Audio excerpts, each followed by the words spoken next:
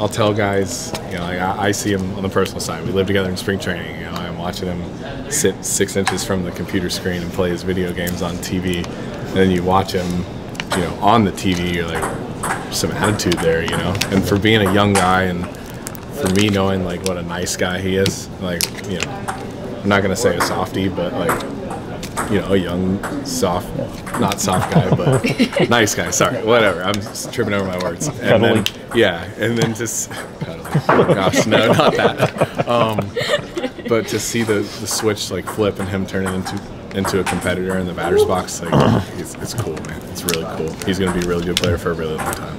Something I've been surprised by. Tell me if I'm wrong to be surprised by this, but his defense has been better this year than I expected. So good, yes.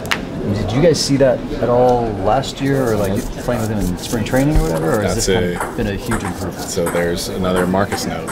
You know, if Marcus can go out there and, you know, and get the pledge from the team for the years and the money and all that stuff, and they expect that much out of him, he's going to give us that much back and more. So, you know, Josh and I see that when we're out there with him, and I think that we play better defense because of that. You know, Bees is available, Rags is available.